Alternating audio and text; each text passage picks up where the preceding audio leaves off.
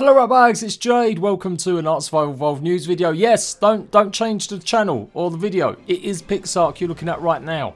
I'm going to be talking a little bit of how Pixark again is influencing ARK DLC, how it can basically have some clues and insight into what we can expect with Genesis. I'd done this same sort of video last year because I was seeing lots of items coming into Pixark and they ended up being in the ARK Extinction DLC.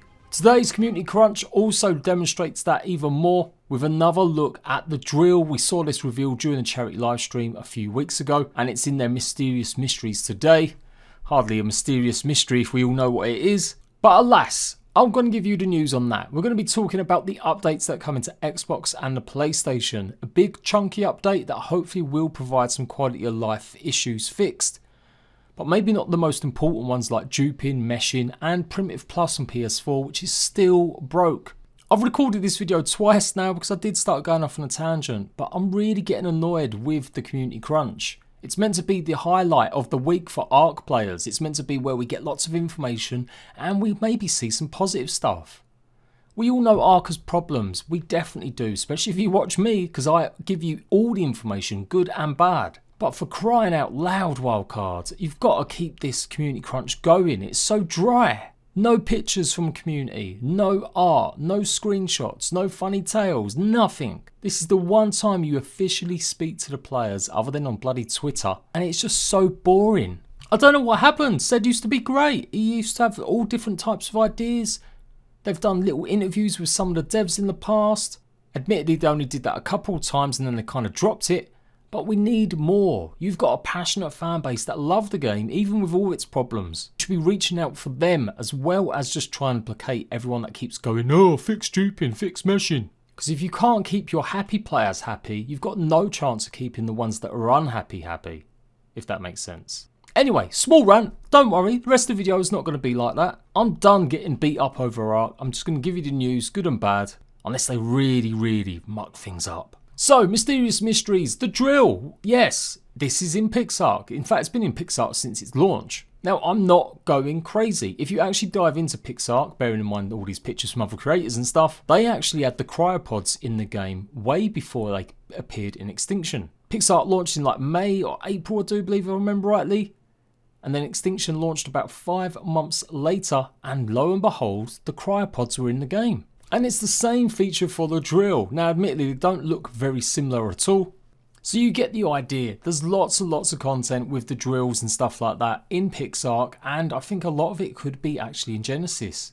Pixark's recently just added a mutation platform which literally transforms creatures into different variations. And this might be a bit far reached, but I could definitely see in this as part of the base game in the future. Remember, Genesis is going to be a simulation, so they're looking to go a bit out there with some of the stuff they're doing. So imagine being able to put just a regular dinosaur that you've already got into the mutation pen, and out pops a variation of it in different colours and maybe different stats. Now there's various other things that I'm sure we're probably not going to see in the base game, but don't forget, this all generates from Wildcard and maybe their ideas in the past. Pixark has run and gone ahead with its own way, but some of that stuff definitely links back to it and is definitely influenced by some of the stuff we've seen. Maybe like the Tech Wyvern saddle that we've never seen in Ark Survival Evolved properly, yet is available in Pixark. Pixark recently had its DLC Skyward, which was free, although it's yet to come out on the PlayStation 4. I do believe it's still only available on Xbox and PC, even though it's come out months ago. But it does offer maybe a more glimpse at the tech future, and we know Wildcard love tech to death even though most of the players don't. Pixar also added a bunch of creatures from old DLCs like the Lymantra, Water Bug Jug, Oil Bug Jug and various different biomes, but they also added brand new creatures like the Winged Serpent. I may be reaching a little bit here, but I want optimism. I really want to feel that Genesis is going to add a bunch more creatures than we saw for the live stream at Extra Life. But I'm literally that worried we're not going to see many more. So prove me wrong, Wildcards. Show me you've gone all out. But one of the biggest, most telling things that I think we're going to see a lot of in the future is automation. Automation is big hot property. Satisfactory maybe kicked the trend for bigger games to take advantage of, but it's long been something a lot of games have enjoyed or seen.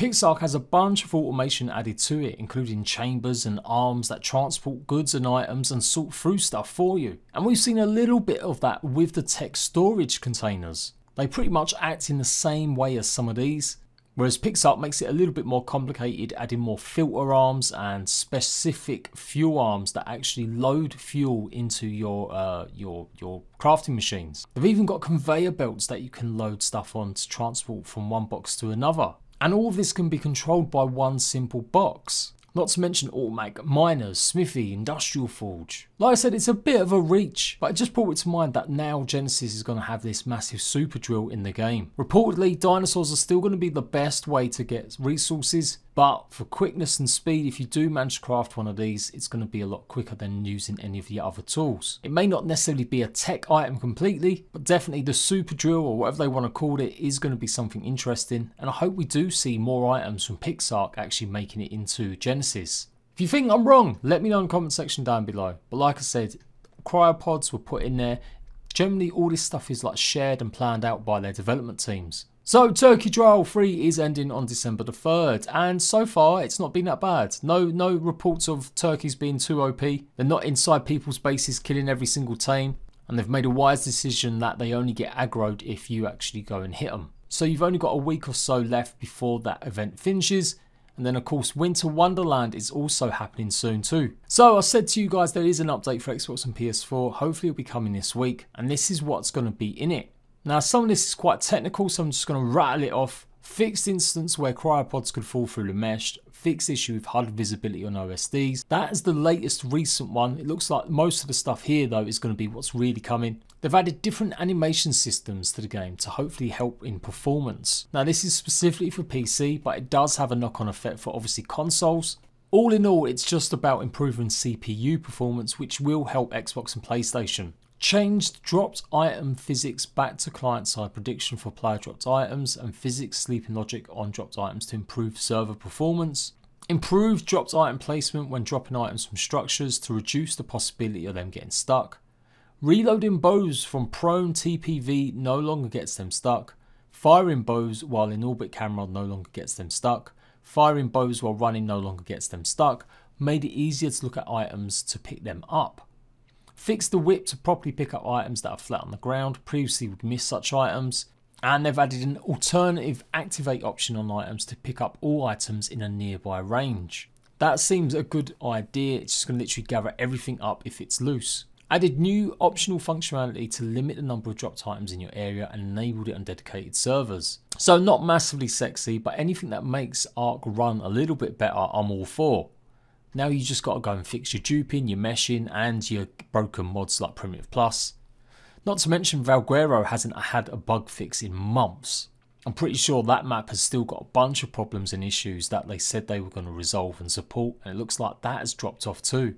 So there we go guys, nothing really going on at the moment, it's just so dry. That's why you need to come and play with my ARK Rust themed servers. I've got 2 PvP servers running right now on Xbox and PlayStation. They're very different to what you've ever played before. Not only are they no tame servers, other than some creatures just to get around, I've tried to make it, with a little bit of imagination, as much like Rust as I possibly can. I said this in a live stream yesterday, and it's something I actually read from HOD Gaming, talking about how ARK Survival Evolved really isn't a PvP game in the way that we think it is. It's not about player versus player, it's maybe always been about dinosaurs, but not even in the way that the trailers and update footage would show you. It's more just about a tower defense game. You literally grab dinosaurs just to put outside your base and defend yourself, or you're building literal turret towers to defend your base against other dinosaurs. So I want to make ARK a little bit more player versus player. Dinosaurs are great, and if we could have servers that actually utilise dinosaurs in having battles against each other, rather than what it just currently is at the moment, which is dinos parked everywhere, I'd be all for playing a bit more normal PvP. But since that isn't the way, I think I'm going to try it a different way and try and get in on this Rust action that you guys have been wanting more on my channel too. So come and join. The servers are open and free to everyone. The server's called Rust. Just type in Rust and you'll see it there. JADE-PG is a Scorched Earth server. If you don't have Scorched Earth, what are you doing? Grab it next time it's on sale. And if it's popular, we may expand it to other maps. If PvP is not your thing, I do run PvE servers as well. Just switch back to Valguero, so if you're interested in playing on them, come and join my Discord for more details and keep up to date with any changes I make to the servers. So until next time, hopefully we get some decent news. You don't see many videos from me on ARK, that's because I will not clickbait like others. I'm only going to give you news and information when I think there is. Until next time, ratbags, laters.